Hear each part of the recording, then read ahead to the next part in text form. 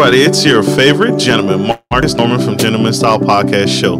Today, you all are in for a very, very special treat.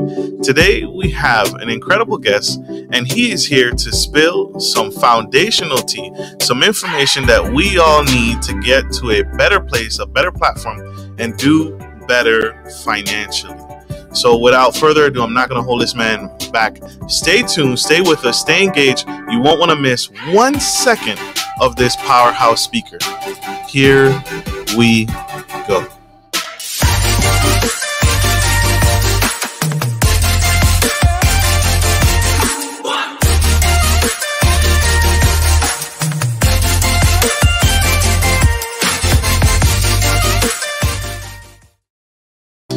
Hey everybody, it's Marcus Norman from Gentleman Style Podcast Show, your host of the #1 podcast coming to you live in America. It's your favorite gentleman. And today I have Mr. Robert Schulz, certified financial planner. This man is powerful. He's the founder and president of the Schulz Wealth Limited Company. He's also named as Investopedia's list of top 100 financial advisors in 2019 and 2017. Mr. Rob is also a former instructor for the Certified Financial Planner Certification Program in the University of Texas at Arlington and also Texas Christian University for more than 25 years. Mr. Rob's smart, no-nonsense budgeting and investing strategies have helped hundreds and thousands of everyday people take control of their money and attain real-world financial success. Help me welcome to the stage the incredible, the amazing Mr. Rob Schulz. All right. Thanks, Marcus. Thank you very much. It's good to be here. It's good to have you. Thank you for coming to the Gentleman Style Podcast stage, sir. We are excited, sir. Excited as well. Absolutely. Absolutely. Diving right in, sir. I have to ask successful people have habits. Successful people do things day in and day out every day, whether it be meditation, whether it be prayer, whether it be yoga. What is one thing that you do every day consistently that has led to your success? Well, one day should have a lot of that, everything you just included for sure. You know, some quiet time, some prayer time, get up and get ready to go. I would say for me, I'm so fortunate that I get to do something that I'm passionate about. And that's the thing that I can bring with me to work every single day is just that passion. And that helps me get stuff done. So I would say just waking up and just knowing that you're doing something that you feel like is important, that's helping other people, that you love. You know, that's what makes the difference for me. Love it. Love it. Love it, love it, love it. I love that. And sir, you guys have to recognize this man, the level of think and strategy, 25 years of changing the financial landscape for hundreds and millions of Americans and people worldwide. But sir, you have an incredible mind. You could literally do anything you want. Who was someone that mentored you or someone that you admired that paved the way? Who's someone that you respected in the industry that you took this path on the financial journey process? There's not just one person. I mean, you know, I can think of so many people. I can't name them fast enough, because I think that's what it takes, you know, to really be able to be successful and first of all is to recognize how you get there. You don't get there by yourself. You get there through a lot of help. In my case, a lot of help. But you know, my dad was a big mentor to me. When I first came in the business, I had a great manager in a large financial services firm, Rich Kimmel, who's a great mentor to me. Another incredible salesperson in the industry, more on the large financial services side. This guy named Noel Bloss, who talk about habits. That guy had habits. I mean, just amazing. I used to like try to, as a young guy, I used to try to compete and say, okay, I'm going to try to get to an appointment before Noel does. couldn't do it. There's no way. He would always be there before, prepared, ready to go. Because I think he woke up like, I don't know, 3:30 in the morning or something. Just incredible. So there's just been a lot of people like that I admire that took interest in helping me. Thank goodness. Love it. And that is true. That is true. Successful people, just like we just talked about, have habits, and just that grind and that hustle. He probably knew, and he was like, this young aspiring certified financial planner, this young man and family. Who else is closer to us than family? So kudos to dad. Kudos to dad. Big shout out to dad. Sure. Yeah, absolutely. One more round of applause. Sir, we could not bring you on the show. You have a new book out, a unique book. This book talks about financial planning, and it's called Thoughts on Things Financial. Tell us, what should people expect from the release of this new book? Well, what to expect from Thoughts on Things Financial is just a basic guide. I tried to do something really hard. I tried to build a book that could give you just kind of some base knowledge that escapes most people. I can't tell you, last week I had a new client come in, great young couple, and they're super motivated and ready to go. And they have all these high level questions, Roth IRA versus IRA versus, all these technical things that we all read. We can all read it on the internet. But what we don't have is that base level knowledge, that we need to be able to make the right decisions with all these different technical things. So expect a book that doesn't have a lot of jargon in it, doesn't get into nitty gritty details, just kind of gives you a broad base all the way across all the things that you need to know to be financially successful. Love it. Love it, love it, love it. Some of the things that you touch on in the book, you not only touch on the 3,000 foot level, but you, like you said, you bring things down to broad terms to kind of give that foundational work. And so one of the things that you touch on in the book is how can people determine if they're a net spender or a net saver? Can you give us the juice behind that? How can someone figure out if they're a net spender or a net saver? Yeah, you bet. Thanks for bringing that up. I guess that's a term I made up because people always ask about it, and at the time I was like, that's not different, is it? But I guess it kind of is. But there really are. There are different people. I have 4 kids. They're all different. Everybody's different as far as how they approach money, and I think that they fall in those 2 categories. Either we tend to be a net spender, which means that we really, really like to spend, and that's what we enjoy about money. And so what that net spender means that if you let yourself do that as much as you want, you're going to be negative, right? Eventually you're not going to have enough money to have that much fun.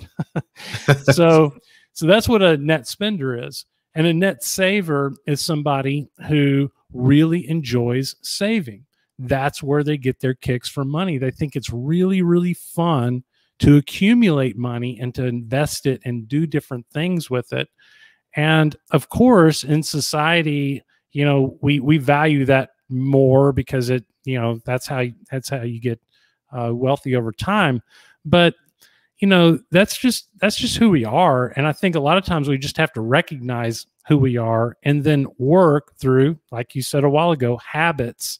And use tricks and different things to be able to make sure that, we have the money to be able to do the things we want to do. Because even being a net saver can be a problem.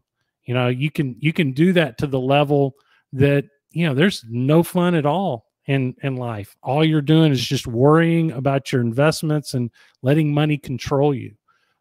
So that's the concept. I hope that helps a little bit. That does. That's the foundation, right? That's at the core. That's the huge core right there That's the foundational work that we have to figure out. You have to do the internal work especially when it comes to finance, especially when it comes to money. You have to know who you are, and you need to know which side of the equation you are. And you notice, y'all, he didn't mention that either one was right or wrong. He's just saying knowing who you are, know thyself. So that's what he's talking about there. Mr. Rob Schulz, y'all. We have a quick commercial break. You guys stay tuned, stay with us, stay engaged. We'll be right back. Good day, podcast listeners. This is your boy, Marcus Norman of Gentleman Style Podcast Show. I wanted to let you guys know that we will be rolling out a new feature and adding a join sponsor button next to the subscriber button here at the bottom of your screen. Once you click the button, it will display 3 membership levels. Gentleman Gentry, which is our entry level, Duke Duchess, which is our season level, and the Emperor and Empress, which is our most sophisticated level, which you will receive unique perks and benefits at each differing level and gain access to our community tab. We will also be sharing polls, upcoming events, and interviews, as well as receive feedback from our sponsors directly. Your support helps me find new and exciting guests to bring to the stage live. Well, in order to get the higher end speakers, it requires, well, some, you guessed it, money. So thank you for tuning in to my channel. And if becoming a sponsor sounds good to you, then select the join button below and choose your desired sponsor level.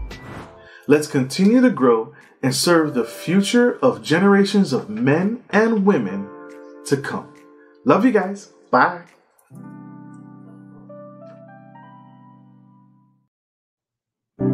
Hey everybody, this is Gentleman Style Podcast Show. You have the incredible Rob Schulz in your presence, and this man is phenomenal. He is leading the charge, leading the way on financial legacy, and he has a new book out, a new book that is paving the way for our financial future. It's called Thoughts on Things Financial, and it lays the core foundation as well as give us some insight on some things that we need to consider to get to a better financial state.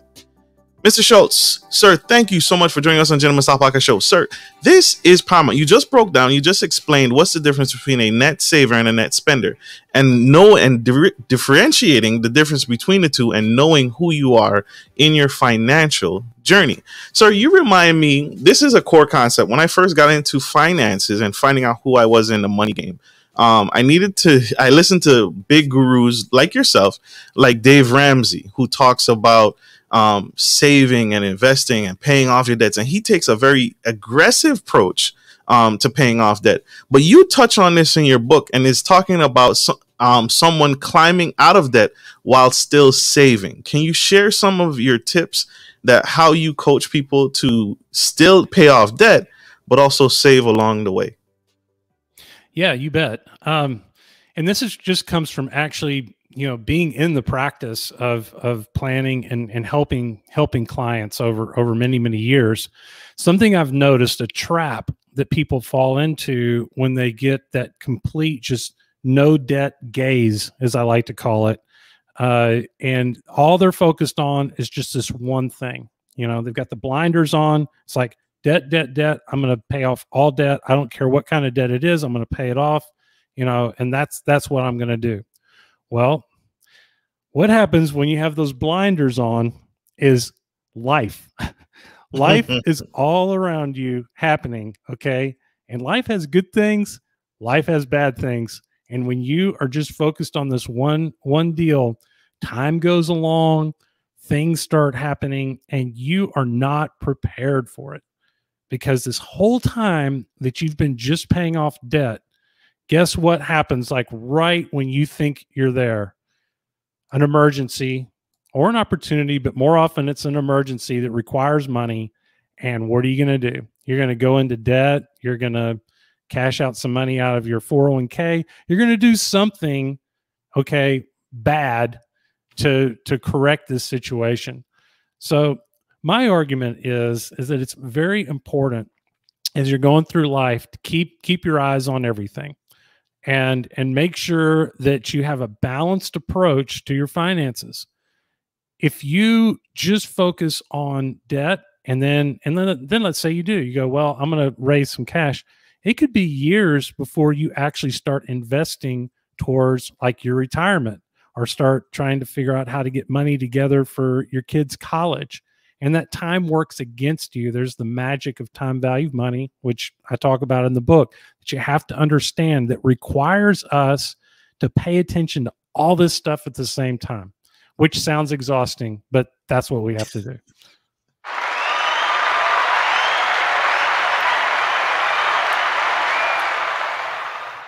We got to put in the work, y'all. Put in the work.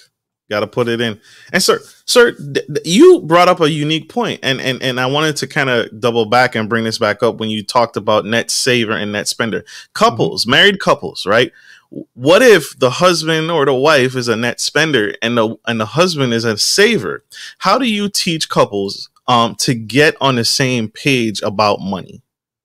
Okay, so first of all, if I have a couple in my office and both of them are net spenders or both of them are net savers, that would be rare, because we generally marry somebody who's very different than us. And from a financial standpoint, that's what I usually see. I usually see one who's going to be really engaged in maybe the investing and the saving and all that, and the other one's maybe running the day-to-day spending and so forth of the household. One's worried about the long term, one's more worried about the current, and I would say that that's fantastic, because then you have the best of both worlds. You have a team approach. You have two people that look at something maybe a little bit differently and a little bit more objectively, and together they can collaborate. They can come up with better answers than they could by themselves. So I say it's great. If your spouse is different than you, celebrate that. It's a good thing. So it's not a bad thing. It's not a bad thing at all. Not at all. How do we? So now you've helped couples, you've helped families, you've helped people figure out how to get on the same page financially. You've helped them do the legwork on the inside through the book. Where do people start when they want to talk about money with their children? How do you bring that up? Yeah, that's one of my favorite topics, because as parents, I think out of our just extreme love for our kids, we screw this up all the time. Okay, because what do we want? We want our kids not to make the same mistakes we made, right? Sure. So what do? We try to control them. We try to force them. We try to tell them step by step what to do. And that is not the way to approach this, because the world goes on, the world changes, everything changes, everybody's different. Everybody needs to probably learn these things on their own, and sometimes maybe even the hard way. So I think that with kids, you kind of give them a little bit of rope. You kind of give them the opportunity to, go out there and make some decisions with their allowance or with their money, and maybe make some bad decisions with their money, little ones while they're still in the house. Because if you don't, then later, when they're not in your house, that's when they're going to make these mistakes, and you're not there to help them at that point. So, I like, just giving them the opportunity to make their own decisions on how they invest. And one of the best examples of that is one of my kids is super giving, and she would give away all of her money, Oh my gosh.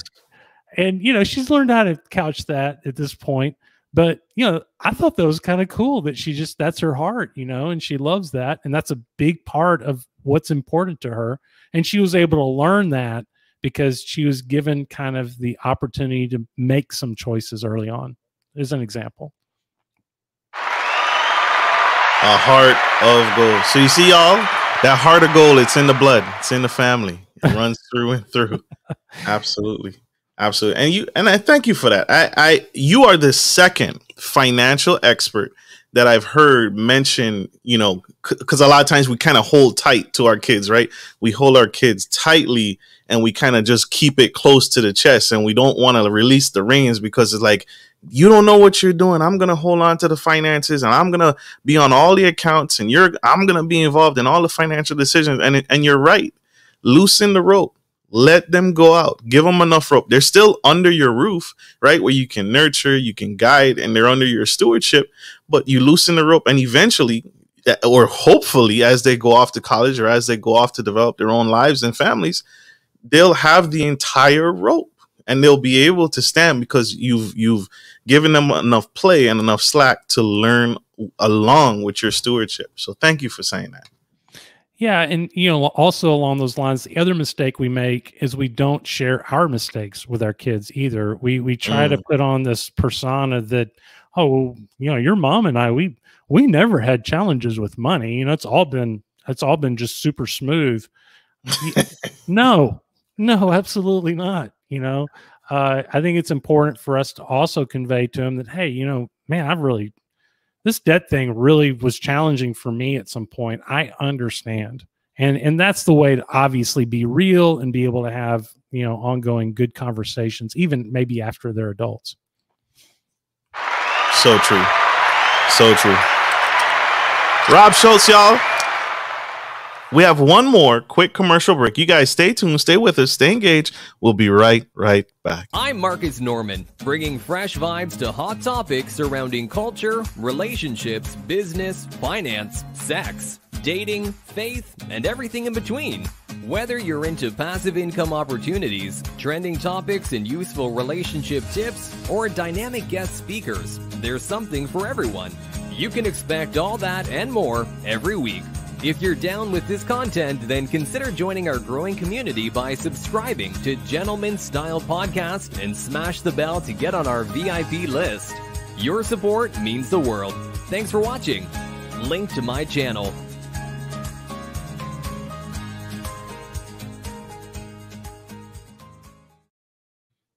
Hey everybody, we are back to the Gentleman Style Podcast Show. We have the amazing Mr. Rob Schulz spilling the tea on his new book, Getting to a Better Financial Place. The book is called Thoughts on Things Financial. And he just laid some foundational work on what we need to do to not only in our relationships and our marriage and getting on the same money page, but also talking to our kids about how to incorporate finances into the household. And that is so true. I remember growing up that, and you hear about it often, where money is just kind of like the bills are just kind of like this secret, right? You stumble upon a bill and the parents just are like, they snatch it out their hands and it's like, go play, go outside, don't worry about this, you're too young. And you never have the conversation. You never have that hard conversation, and not necessarily hard, but just the talks around money is just so taboo. And so you lay down the foundation on how to get through some of those barriers and those core functions. Tell me, who should read this book? Who's a good audience for this book? Is it the financial beginner? Is it intermediate? Or is this for the advanced? I'd say it's probably not for the advanced, or I don't know. It doesn't have an age limit on it, because I think there's a lot of really important stuff in there for, what we kind of call the late retirement bloomer, somebody who, is a little bit older, but hasn't really started, can get a lot of great knowledge from this book and just take a lot of stress off their shoulders. Somebody in that situation needs somebody to tell them, hey, it's going to be okay. You bear down now, but it's going to be okay. This book tries to do that. But the real sweet spot is probably, that young family, that I remember those years. The kids are little. I was exhausted all the time because, your career is probably at a challenging point, raising the kids, and then this finance thing, right? And you're trying to figure all this out. That's the sweet spot for the book. That's where the feedback I've gotten from people have been kind of in that range. And it's just, it gives them peace knowing that they're going to be okay as long as they just do these things, and they'll be all right. That's probably where the sweet spot is. Love it. Love it. Love it. Love it. Sir, 2020 was a dumpster fire. 2020 has thrown us through a loop, and we had this was a tumultuous year. And one of the biggest questions, there are a lot of people facing some retirement questions and some retirement problems. And so how can someone, they always tell you retirement is a timing game. The sooner you get in, the better off you'll be. But how can someone build on their retirement? What steps can they do to either start their retirement planning or rebuild that retirement planning because of what COVID-19 and the pandemic put us through? Absolutely. You know, the first thing that we should learn from the pandemic is how important cash is. There's a whole chapter on it. It's what gets you through things that you couldn't foresee. And, you know, that's what, if you had cash available, then you didn't have to necessarily liquidate investments or dip into your 401k and things like that. That's what helps. So that's the first thing you go, I got to have cash. Okay. And that's what gets me through these things. But now you're on the back side of this, and maybe there's been some damage. You know, of course, I've been through this with clients before. And you just have to reassess. You know, you just have to be able to sit down and say, you know what, this is where I am right now, and do some planning. You know, try to forecast, you know, where maybe this did add a year or two or so to your working life. Well, determine what that is. Determine what you need to do to make that a reality when it's going to happen. But I will say that most of our clients came through really well, just because if you didn't panic and cash out, then even at the low point, we were running retirement plans on our clients at the low points, after the market had dropped, you know, 30, really? Almost 40%. We'd say they were worried, and we would sit there. We already have plans on them, right? Financial plans, all built out, and they're in their computer models is what they are. And we ran them for tons of them. We just said, hey, let's rerun your plan. Let's see where we are. You wouldn't believe it, but most of them still ran really well, even at those lower levels. So and of course it bounced back very quickly. So if you did, but it was surprising to me even, you know, that just 1 year for most of our clients didn't make a big difference. Now, if that was the year you were going to retire, then yeah, maybe some things changed. But for most people that were still a few years out and so forth, it was just a blip on the radar, you know. Of course, if you lost your job, some things like that, certainly those are extenuating circumstances that were a challenge. But just from straight retirement planning and market and so forth, really didn't have much of an effect on most of our clients.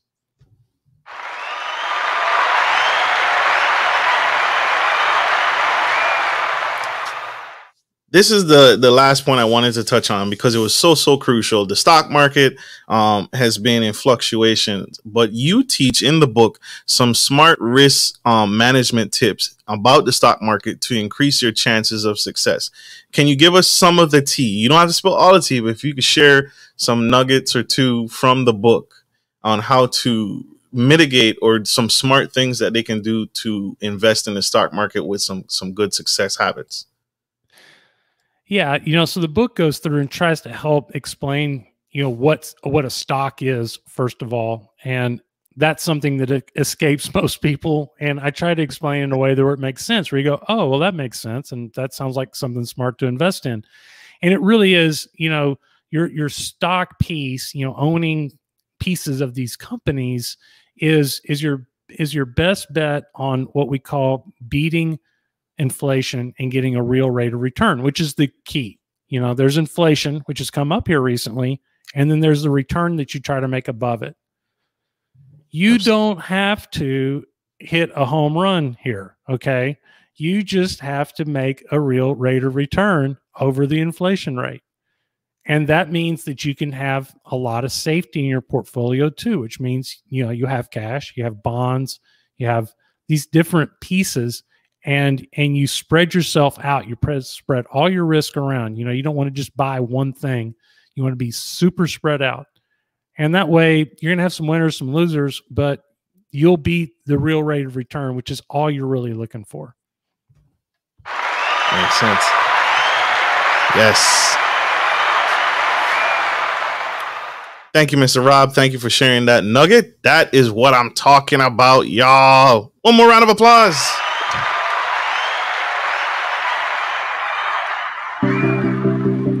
Mr. Rob, do you have any final nuggets, any tidbits, any words of encouragement for someone who's on the fence, don't know what to do? They've gone through a tremendous financial crisis. They maybe lost their job. They may be dealing with loss of revenue or several streams of income. What advice or tips would you give to that young man or that young woman on the fence about getting to a better financial place? Wow, that's a great question, because I run into people like this all the time, as you can imagine. And the main thing that you need to take into account when you're in that situation is that all's not lost. You know, where you are is where you're probably supposed to be, and there's a way out. And all you really have to do is you just have to stare it in the face and work at it and come up with the solutions. That's what we do in my office, you know, all day, every day. But what we want to do as humans is we want to not think about it, and we want to maybe cast our eyes in another direction. Don't do that. Stare your problems straight in the face. Try to understand them. And as humans, we're able to come up with some incredible solutions. We're very creative beings. So just look at it and figure it out. It'll be fine.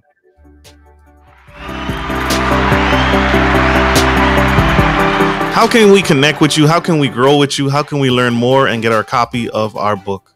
Of course. You can get the book anywhere books are sold, Amazon, you name it.